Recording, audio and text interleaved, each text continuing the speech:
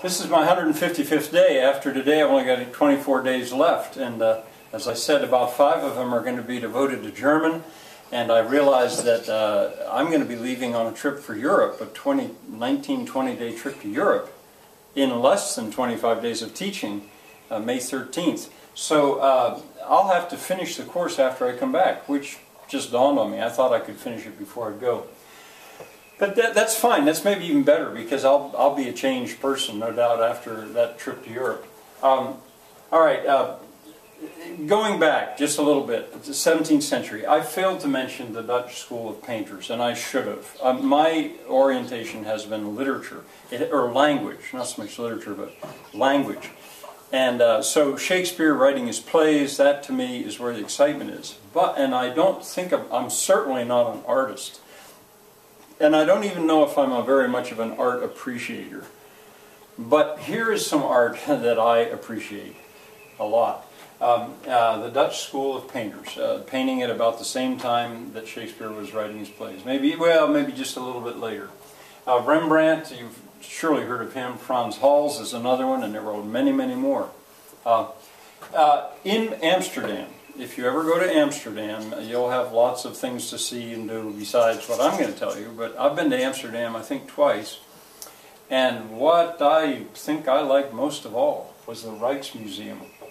There is a museum in Amsterdam that has a fabulous collection, not only of the Dutch school of painters, but also of furniture. And so I'm tipping my hat to a certain museum in Amsterdam. It's wonderful. Now, you hear that? Those are barn swallows, and they have arrived. So they're zooming around in here like fighter pilots. They're my favorite bird, I think. They came, I thought they came on April 15th, but my wife said she saw them a couple days before. But they're going to be living in here now until August. And you're going to hear them. It's going to be like having a noisy audience, because I actually made places for them to build their nests. I'll show you later on, but you're going to hear that in the background a lot. This is a barn, after all. All right, well, the 18th century, the classics. I'm going to start with literature. And now we had a reading public. By this time, there were enough people that could read, and printing technology had come far enough along that it was reasonable to write a book for people to read for pleasure. So we get our first novels. Their purpose is entertainment, but it's to sit and read. You see, in Shakespeare's day, there weren't enough people that read.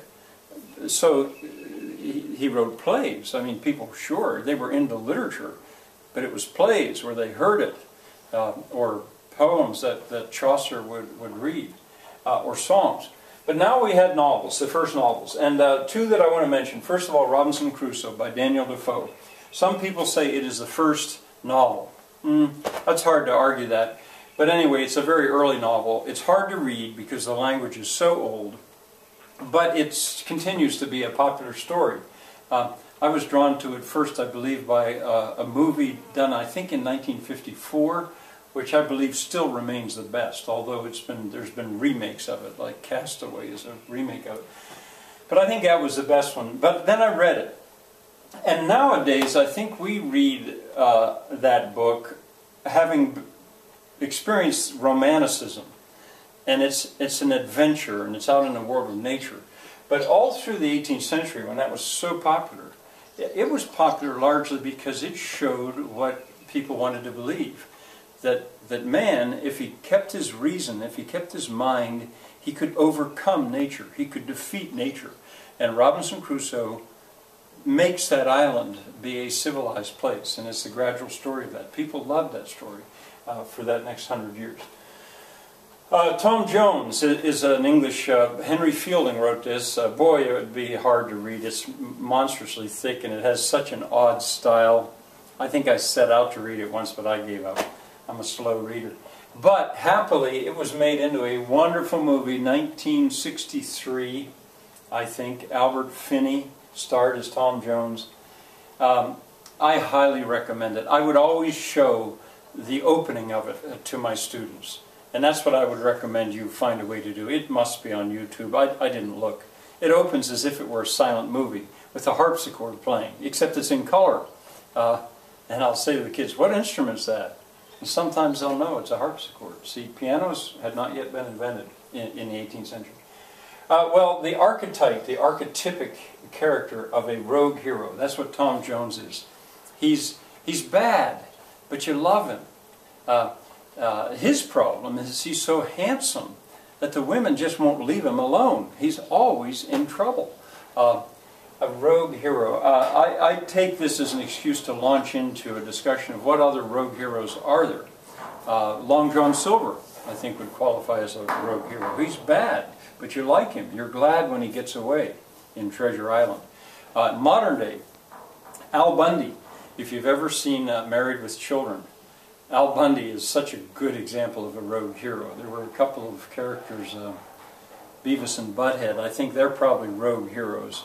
You know, a no good, but you like them anyway. It's quite a pop. In the movie Willow, Mad Mardigan is a rogue hero. Han Solo in Star Trek is a rogue hero. He has no interest in being a hero. He's a rascal, but you love him. Well, anyway, Tom Jones, I highly recommend. I recommend that movie. You should simply watch that whole movie. I'd once heard this described as the most perfectly plotted story ever written. I don't know about that. I can't judge that, but it's a wonderful movie. First periodicals. Oh, and another thing about that one, I just like to use that clip of that to show the 18th century in the early part of it. That's early 18th century, maybe even late 17th century, to see the Whigs. Not quite as extreme as at the end. Well, we get our first periodicals too. By that I mean newspapers, magazines. And an example for Americans is Poor Richard's Almanac. I don't know if anybody still reads Poor Richard's Almanac, but it was written by Ben Franklin. And Ben Franklin is the best example I can come up with of an 18th century man that people would basically know.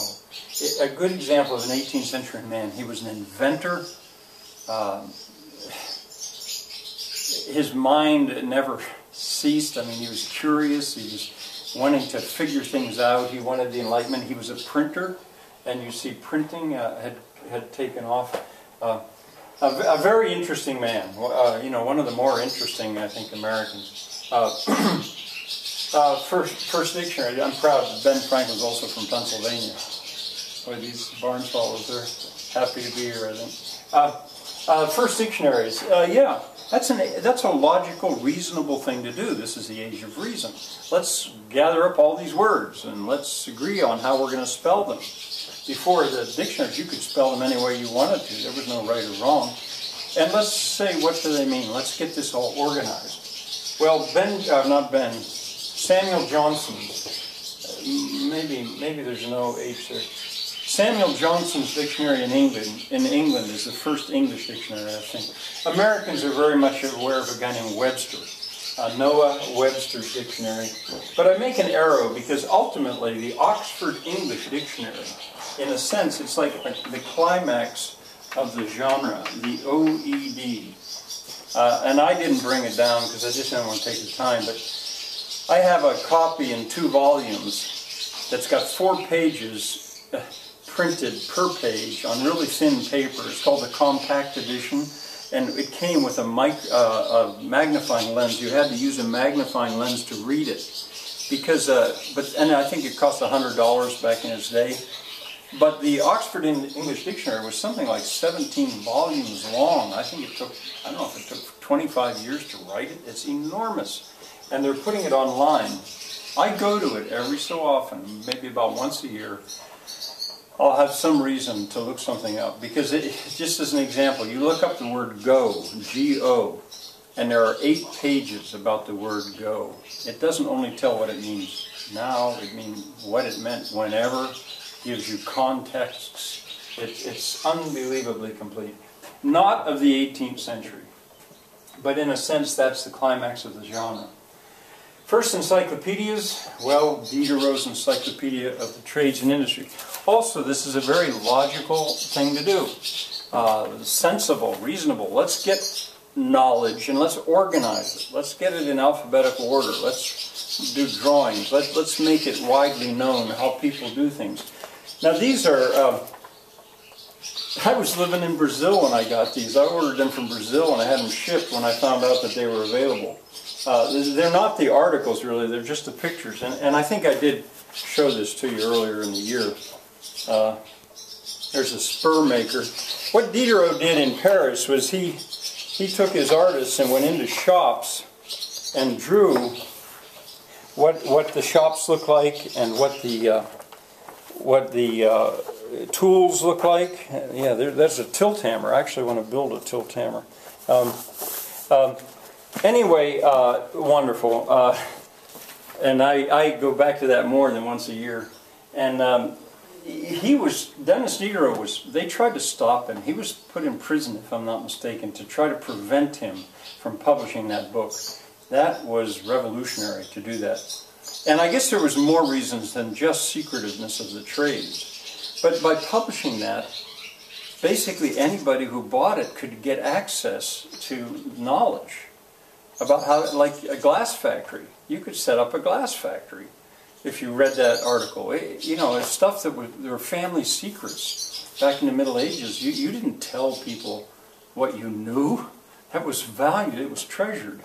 And now it's get the word out. This is the age of enlightenment. And in many ways, his encyclopedia contributed to the Industrial Revolution. Diderot's Encyclopedia of the Trades and Industry. Now, it's in French. The original's in French. I know I told you about this because earlier in the year, I read a sonnet of mine that I had composed after traveling to Washington, D.C. to see the original, an original copy of the encyclopedia in the rare book room. I go back to it often, and I can also tell you that after this class is over, this year's course is over, it's entirely possible, it's likely that I'm going to teach other courses. I think I'll teach a course in German. I think I'll teach a course about mountains. And I think I'm going to teach a course about old ways of doing things. But that's just a preview of maybe a coming attraction. The steam engine. Well, it was in toward the end of the 18th century that it developed, and here we go into that Industrial Revolution. I mean, for the first time now, there was a source. Before the steam engine, basically there were three kinds of power. You had water power, you had wind power, or you had muscle power, either human or animal muscle power. But now you could get power out of coal or wood. Not just heat, but power. And with the steam engine begins this process of things getting really, really big. Now, there aren't that many steam engines around now. Later on, I'll tell you more about that later. But there we kind of begin. And people still do like them, and they certainly got things started. Well, I'll see you tomorrow.